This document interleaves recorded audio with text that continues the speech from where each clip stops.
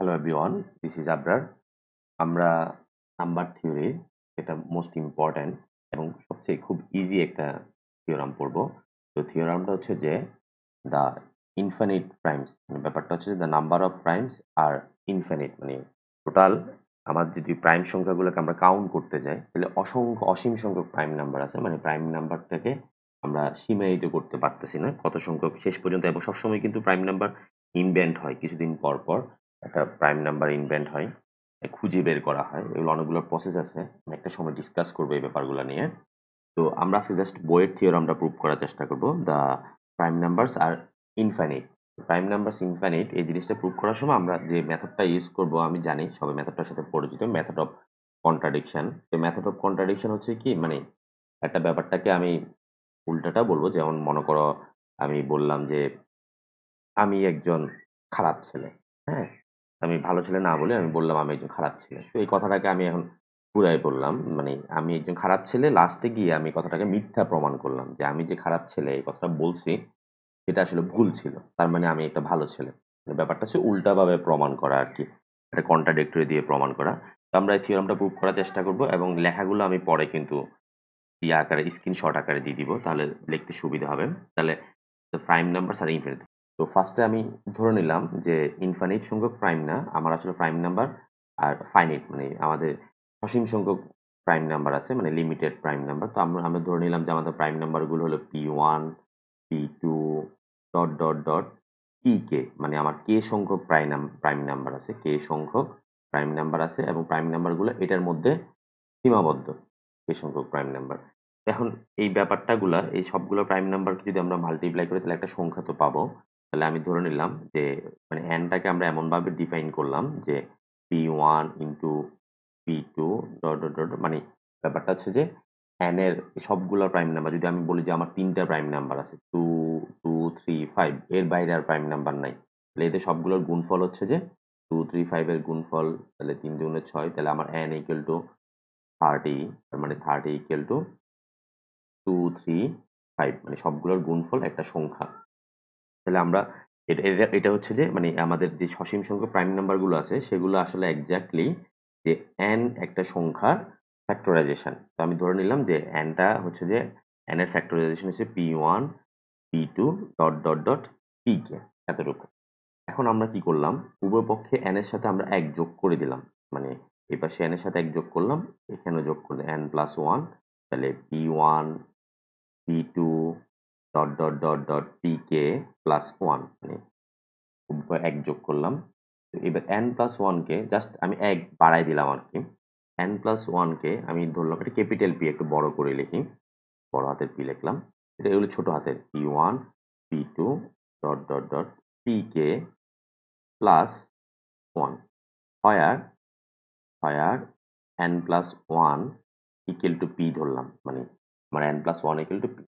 তাহলে ব্যাপারটা যদি আমাদের P যদি প্রাইম হয়, মানে এই যে ক্যাপিটাল P টা যদি, মানে বড় হাতের P টা যদি আমাদের প্রাইম হয়, ইফ, মানে এইটা যদি প্রাইম হয়,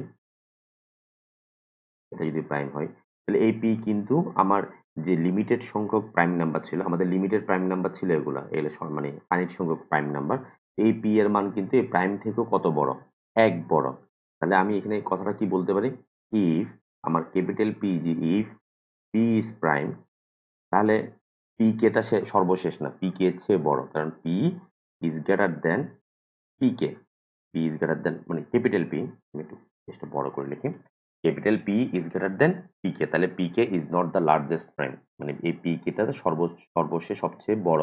আমরা তো ধরে নিয়েছিলাম সর্বশেষে সসীম সংখ্যক প্রাইম নাম্বার, সসীম সংখ্যক prime number P1, P2 dot dot dot PK, এত এই K সংখ্যক প্রাইম নাম্বার ছিল, সেখানে PK ছিল সর্বোচ্চ বড়। কিন্তু আমরা দেখলাম যে যদি 1 যোগ করে দেওয়ার পরে দেখা যায় যে আমরা আরেকটা প্রাইম নাম্বার পাইলাম বড় হাতের P, যেটা PK এর চেয়ে বড়। তার মানে এই জায়গায় কিন্তু PK সর্বশেষ না, তার থেকেও বেশি। আমরা সসীমের বাইরে গিয়েও একটা প্রাইম নাম্বার পাইলাম ক্যাপিটাল P।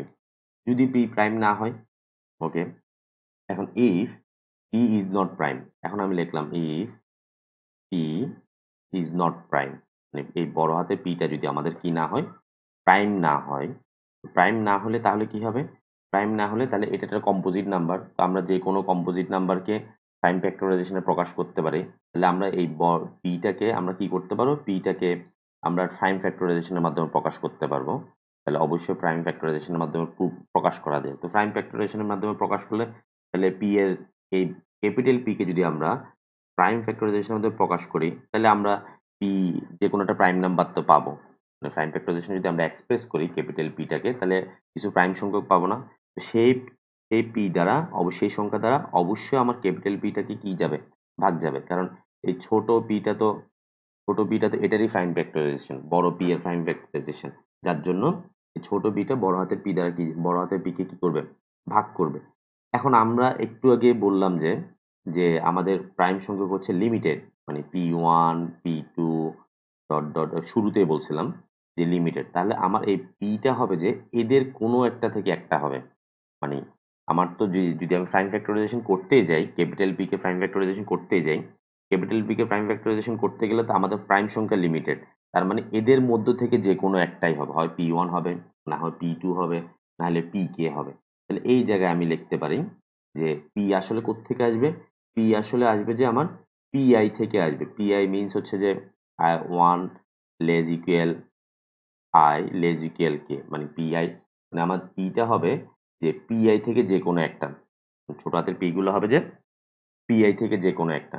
তাহলে আমরা দেখলাম যে পি ডিভাইডস পি, হ্যাঁ, তার মানে হুইচ ইমপ্লাইজ দ্যাট কি পড়ছে এভরি পিআই ডিভাইডস পি, মানে প্রত্যেকটা পি পি কে কি করে, ভাগ করে। এটা হচ্ছে আমার কন্ডিশন, কিন্তু এটা ইম্পসিবল। কেন ইম্পসিবল সেটা আমরা দেখি। আমরা যদি দেখি, আমরা আমাদের ডেফিনেশন অনুসারে পিটা কিরকম ছিল, আমাদের ডেফিনেশন অনুসারে পিটা ছিল এই টাইপের, P one পি2 dot dot dot into পিকে প্লাস 1। এখন আমরা বললাম যে পিআই এই পি কে ভাগ করে, তো পিআই যদি এই পি কে ভাগ করে, পিআই যদি আমার ক্যাপিটাল পি কে যদি ভাগ করে, তার মানে কি পিআই এটাকেও ভাগ করবে প্লাস এটাকেও ভাগ করবে। কিন্তু আমার পিআই তো 1 কে ভাগ করবে না, কারণ every prime number greater equal to 2 থেকে বড়, এবং তাহলে আর 1 একমাত্র সংখ্যা শুধু 1 দ্বারা ডিভাইডেড। তাহলে আমরা যদি এখানে লিখি PI actually not divides capital P, মানে পি এর ডেফিনেশন অনুসারে যদি চিন্তা করতে যাই, তাহলে পিআই যদি এটাকে ভাগ করে তাহলে এটাকেও ভাগ করতে হবে, এটা 1 কেও ভাগ করতে হবে, কিন্তু পিআই 1 কে কি করবে না, ভাগ করবে না। তো যে এই যে আমাদের একটা কন্ট্রাডিকশন আসলো, তার মানে ব্যাপারটা হচ্ছে যে আমাদের prime number, the number of primes are the numbers of prime not R infinite. আমি আশা করি ব্যাপারটা বুঝতে পারছি। ও আচ্ছা, আমি এখন জাস্ট লেখাটার উপরে একটু ডিসকাস করি। তো এখানে আমরা যেভাবে লিখলাম, let there R only finite number of primes say P one পি2 পি3 dot dot dot PK, where PK is the largest prime. যে পিকে আমরা লার্জেস্ট প্রাইম ধরলাম, তাহলে আমরা এমন একটা সংখ্যা n কে ডিফাইন করলাম যে পি1 পি2 পি3 ইন্টু পিকে, মানে আমার এই সবগুলোর গুণফলের সমান। উভয় পক্ষের সাথে আমি এক যোগ করলাম, ওকে ফাইন, এক যোগ করে দিলাম। এক যোগ করে দেওয়ার পরে আমরা জাস্ট n+1 কে পি দ্বারা, ক্যাপিটাল পি দ্বারা ইন্ট্রোডিউস করলাম। নাও if capital P is prime, মানে এই পিটা যদি আমার প্রাইম হয়, দেন পিকে, তাহলে এই পিকেটা কিন্তু লার্জেস্ট প্রাইম না, কারণ পিকে তো লার্জেস্ট প্রাইম ধরছিলাম, কিন্তু এই পিকে চেয়েও এর গুণফলের চেয়েও এক বড়। এদের গুণফলের চেয়ে এক বড় হলে তার মানে সেটা ক্যাপিটাল পিটা এই পিকের চেয়েও কি হবে, বড় হবে। তাহলে P is not, if P is not prime, যদি এই পিটা প্রাইম না হয়, তাহলে এটার একটা কি থাকবে, প্রাইম ফ্যাক্টরাইজেশন থাকবে। তো প্রাইম ফ্যাক্টরাইজেশনের মধ্যে একটা ছোট পি পাইলাম, যেটা এই ক্যাপিটাল পি কে ভাগ করবে। তো ছোট পিটা আসলে আসবে কোত্থেকে, ছোট পিটা আসবে যেহেতু আমাদের P one পি2 পি3 dot dot dot P K এই জিনিসগুলো, এটা হচ্ছে যে আমাদের লিমিটেড। তার মানে আমার ছোট পিটা এদের কোনো একটা থেকে আসবে, হয় পি1, হয় পি2, হয় পি3।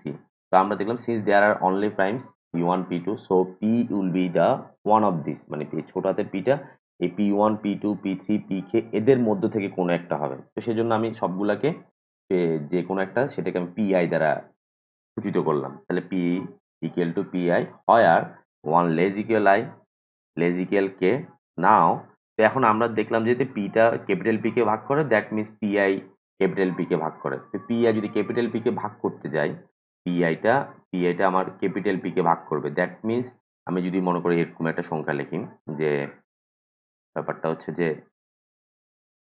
D equal to x plus Y. হ্যাঁ, তা আমি লিখলাম যে একটা সংখ্যা যদি ডি কে ভাগ করে তাহলে এদের যোগফলকে কি করতে হবে, প্রত্যেককে আলাদা আলাদাভাবে ভাগ করতে হবে। আমি যদি এখানে পি দ্বারা ভাগ করি তাহলে পিটা এক্স কেও ভাগ করতে হবে, আবার পিটা ওয়াই কেও কি করতে হবে, ভাগ করতে হবে, তাহলে নিঃশেষে বিভাজ্য হবে যোগফল।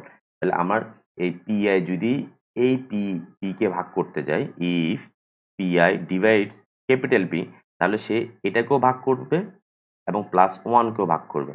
তো দেখা যায় যে কি এটাকে ভাগ করলে ঠিক আছে, কারণ পিআই তো এদের মধ্যে থেকে একজন, পিআই মানে হয় পি ওয়ান, না হয় পি টু, না হয় পি থ্রি, না হলে পি কে। কিন্তু পিআই তো ওয়ানকে কি করবে না, ওয়ানকে ভাগ করবে না। কেন করবে না? কারণ ওয়ান এভরি পিআই যে কোনো prime number greater equal to, সকল প্রাইম সংখ্যা গ্রেটার ইকুয়াল টু, তার ওয়ান তো একমাত্র শুধু নিজের দ্বারা বিভাজ্য, পিআই দ্বারা বিভাজ্য হবে না। তো যার জন্য হচ্ছে যে আমার এই জিনিসটা, তাহলে যে আমরা এই জায়গাটা পাইলাম পিআই ডিভাইডস পি, তাহলে এই জিনিসটা আমাদের একটা ভুল আসছে। তাহলে ভুলটা কেন আসলো? ভুলটা আসলো কারণ হচ্ছে যে আমরা ধরে ফেলছি যে প্রাইম নাম্বার আর ফাইনিট। তাহলে প্রাইম নাম্বারটা আসলে ফাইনিট না, প্রাইম নাম্বার হচ্ছে ইনফাইনিট। আশা করি এই ব্যাপারটা বুঝতে পারছো। এরপরে আমি অন্য একটা থিওরাম নিয়ে আলোচনা করব। ধন্যবাদ সবাইকে।